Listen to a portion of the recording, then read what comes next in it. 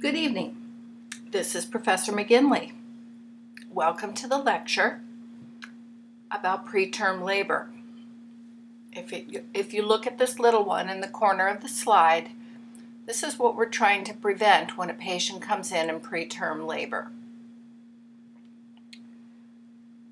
Make sure that you have watched and listened to the Khan Academy video about premature labor before watching this one.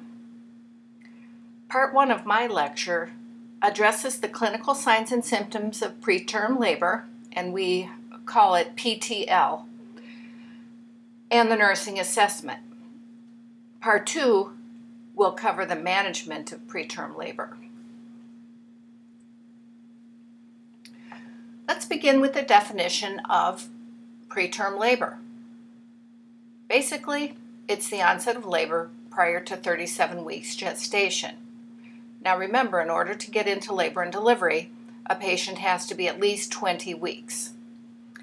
We can further define preterm labor as late preterm, which is a gestational age that's between 34 and 36 weeks.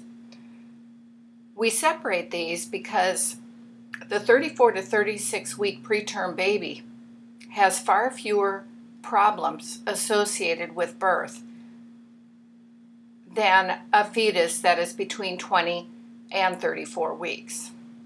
However, these babies still have a 3 times higher risk of mortality compared to those that are delivered at term, so we have to watch them carefully.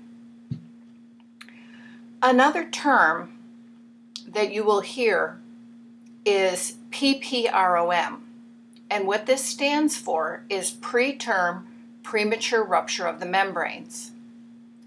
When this occurs, it can be with or without contractions.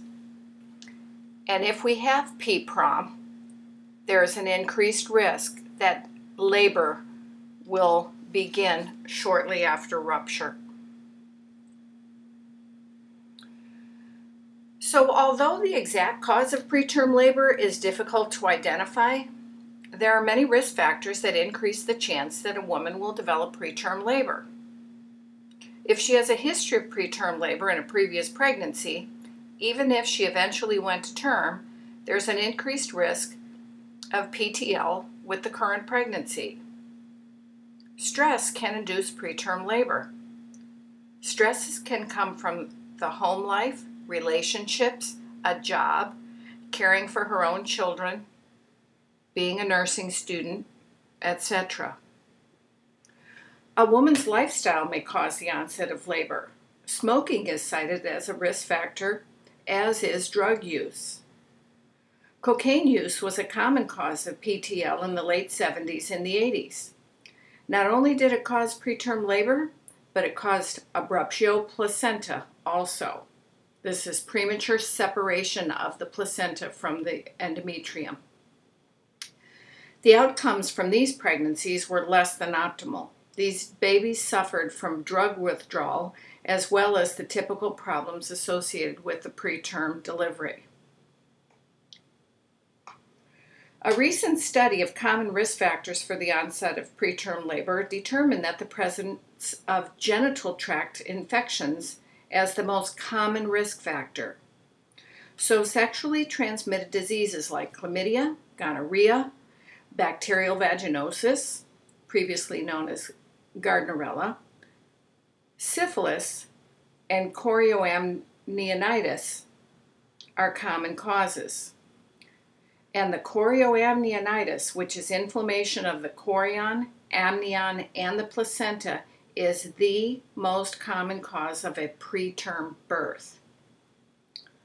40 to 70% of births with premature rupture of the membranes or spontaneous labor were as a result of chorioamnionitis. So genital tract infections do not only initiate uterine contractions, but can cause preterm premature rupture of the membranes as well. Urinary tract infections cause uterine irritability and increase the risk of developing PTL. For this reason, if a woman develops a UTI early in pregnancy, we treat the current infection for 7 days Then give her a prescription for macrodantin 50 milligrams at HS.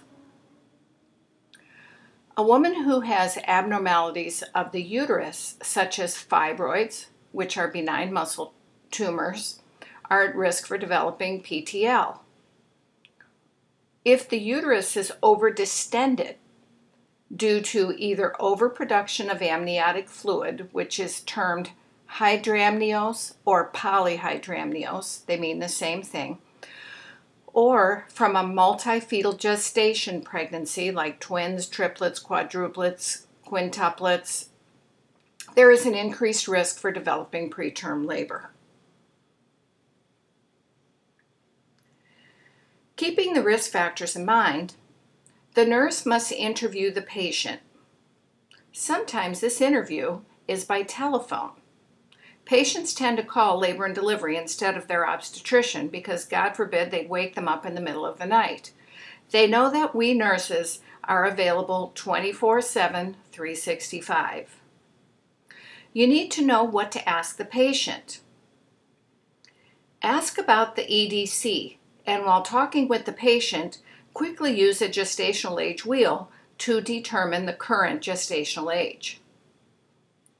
Ask about the patient's medical history. Are there any red flags that increase the chance of this patient having PTL? Does she have a past history of PTL in this pregnancy or a previous pregnancy? Has she had any procedures done to her cervix that would cause it to weaken with the stress of pregnancy? This would be things like having laser conization of the cervix because of dysplasia. It causes weakening of the cervix. Also ask, is the baby moving? Is the movement normal for this fetus? And if it isn't, how is it changed? How often are the contractions? How long do they last? When did they start? Where is the actual discomfort? How uncomfortable are the contractions? But don't make decisions about the possibility of a preterm labor solely on the frequency or strength of the uterine contractions. These ladies will fool you. Look in the McKinney textbook in chapter 27 for the subtle signs and symptoms of preterm labor. Your patient doesn't recognize them as possibility of causing changes to her cervix. Does this patient have any pelvic pressure? Is there any bleeding or signs and symptoms of a urinary tract infection? If the responses lean toward the possibility of preterm labor and the patient is at home, err on the side of caution. Have her come to the hospital immediately for evaluation. It is better to have a patient come in, be monitored, have the cervix checked, and end up going home if no labor is present than to have her be in labor and deliver at home or present to the hospital in the late stages of labor, and all we can do for her is deliver a preterm infant.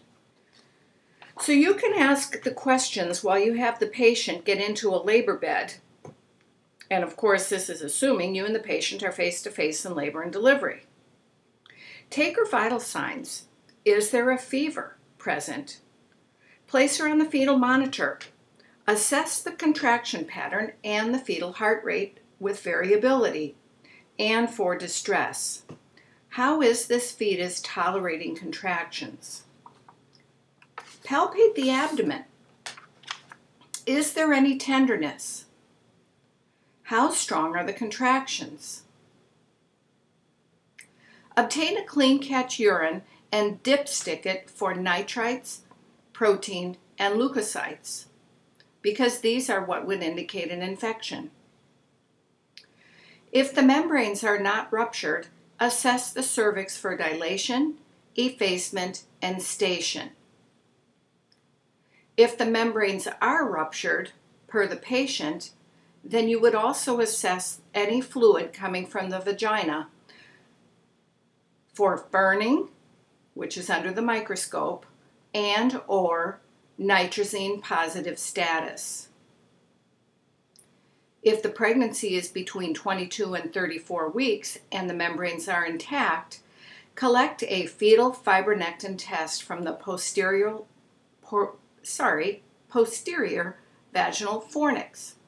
This is done by sterile speculum examination and prior to performing a digital exam.